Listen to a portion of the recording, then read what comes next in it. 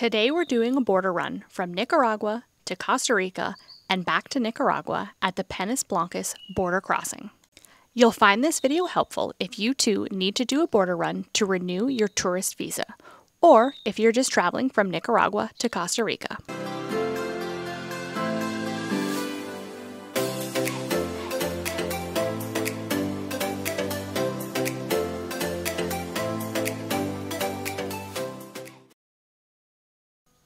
If you're traveling or living in Nicaragua and are a non-Nicaraguan resident, you'll need to renew your tourist visa every 90 days. The easiest way to do that is to do a border run into Costa Rica from Penas Blancas. The Penas Blancas border is only about 45 minutes from the town of San Juan del Sur, which is where our home is. Typically, you'll do the border run on foot. It's only a couple of hundred meters between the Nicaragua and Costa Rican border. As you approach the border, you'll begin to see trucks lined up and you'll see aggressive fixers trying to help you navigate the border crossing. Don't stop here. Keep driving until you reach the small blue building just in front of the main border terminal. You'll stop at this blue building and see the agent in the blue shirt. This is the DGA officer, and they're going to check your passport and hand you your customs form. Today, we'll show you the border crossing steps, whether you're doing it on foot or whether you're traveling with a vehicle. And by with a vehicle, I mean a foreign plated vehicle. So we drove our SUV from Canada all the way to Nicaragua, so our vehicle needs to exit Nicaragua every 30 days. So for us, the border run will satisfy our 90-day tourist visa, but also our vehicle leaving the country. If you're traveling on foot, ideally come with no luggage. That makes it super easy. You're going to go into the main terminal, get your exit stamp, pay your fees, and be on your way to Costa Rica. If you're driving a vehicle, next you'll see the DGA officer and the police in the parking lot, and then head over to the tip office to cancel your tip. At the Nicaragua border, they only accept American dollars for fees, so make sure you're prepared because they do not have an ATM. If you're traveling with a vehicle, just be prepared. There's a few extra steps and it will take you just a little bit longer to make your way into Costa Rica. Your foreign vehicle does need to leave every 30 days, or you can go to the capital city in Managua and request an extension twice. You can do that at the end of the first 30 days and at the end of 60 days. So we've already done that. We're at 90 days. Now our vehicle does need to do a border run. Once you've received your exit stamp and canceled your tip if you're driving, head to Costa Rica, being sure to stop at the Blue Pavilion to hand the customs agent your customs form.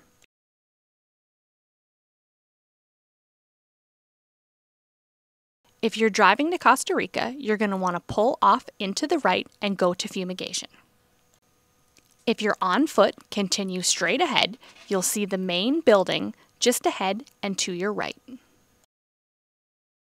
Periodically, when you're entering Costa Rica, the agent will ask about your onward travel.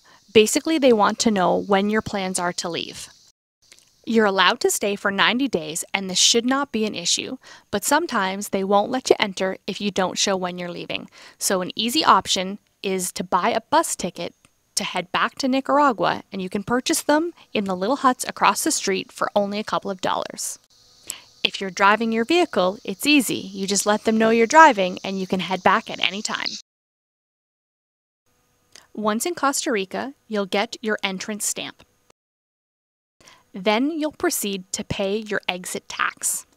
There are 3 ways that you can pay your Costa Rica exit tax. You can pay in person across the street at a small little office. You can pay at the bank terminal, which is in the building beside the entrance stamp office, or you can scan the QR code and pay online at any time, either at the border or before you arrive.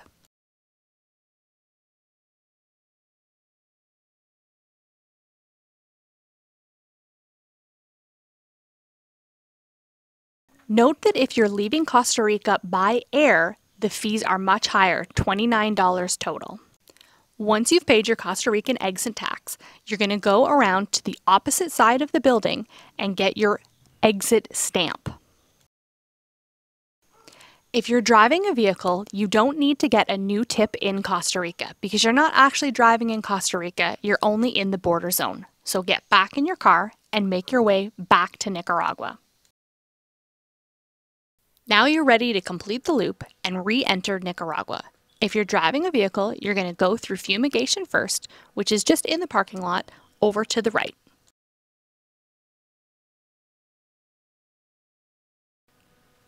Entering Nicaragua is very similar to exiting. It's just on the opposite side of the building, so it's kind of a mirror image.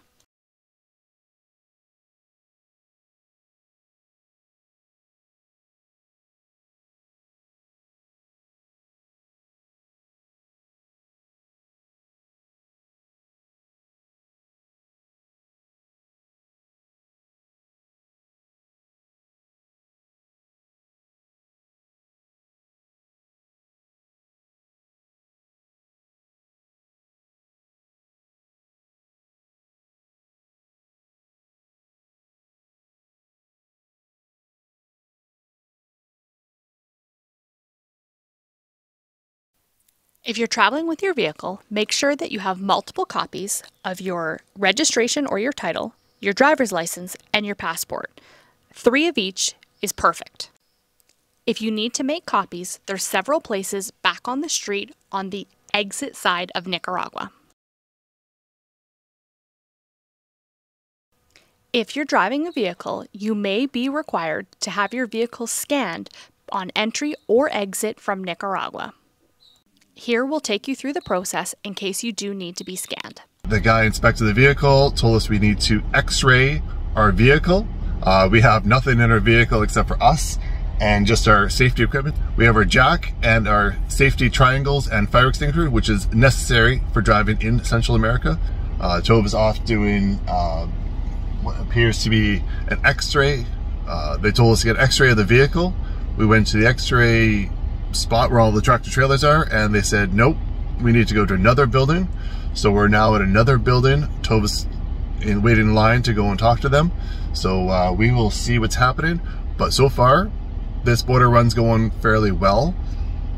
So it's about 30 degrees outside and Tova's standing in line. She's currently 3rd in line in the shade, so thank goodness there's shade. But it is 30 degrees outside and I'm sitting in the air conditioning, comfortable. Sorry about that, Tove, but hanging out the vehicle, the air conditioning, 19 degrees in here, but keep it nice and cold in here for her to come back in. Update from the vehicle. While I was being scanned, Tove had to walk around the scanner. I pulled up, went through the scanner. I got out, sat in the safety hut. They scanned the vehicle, and then scanner was done, got back to the vehicle. We're now getting some signatures, hopefully, so we can just carry on to Costa Rica.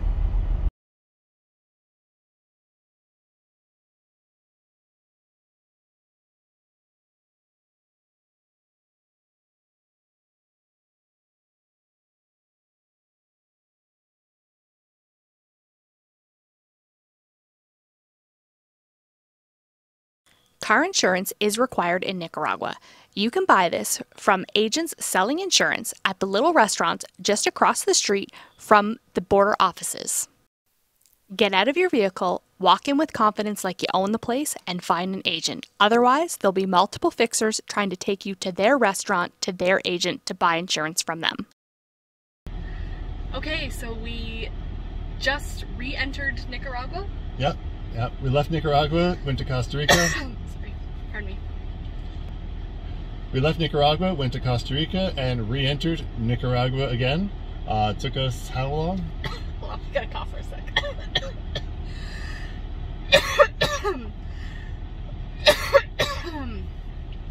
This is very typical. She coughs like every 10 minutes. No, I've been really good. We've edited all of it out before. It's smoker's lungs. She smokes like cigars, like a pack a day.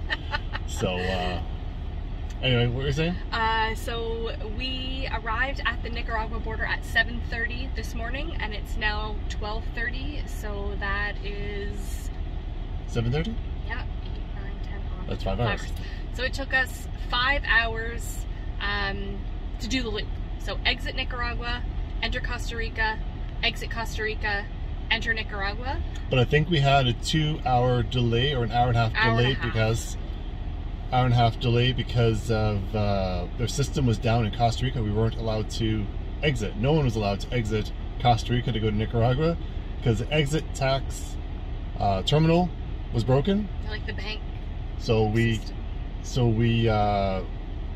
tried paying by cash, and their system was down. So then they sent us to the bank. We're one of the few people who actually had a credit card there, so we got front of the line and we went there, and that didn't work. So then they're like, well, you can do it online.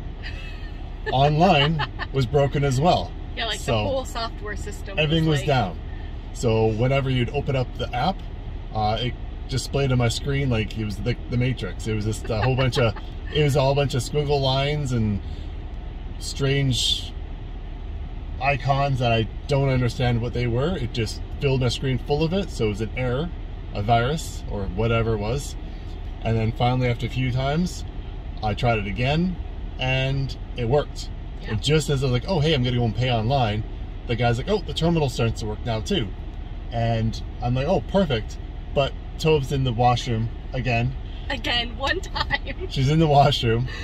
So I didn't have my passport or anything on me, so shame on me. And my credit card didn't have it on me. So shame on me for not keeping that stuff on me. But when I went to the bathroom, I also went to the car and grabbed the credit card because we only had American Express on us, which we weren't sure if it was going to work. Way to redeem yourself. Yeah. Try to throw me under the bus. No. So anyway, got through that. Took an extra hour and a half, 2 hours. And then just watching the cows behind me. Makes me nervous all the time. But yeah, we've made it through. 5-hour border crossing, so we'll count that as a success. Yeah. Get home to the pups.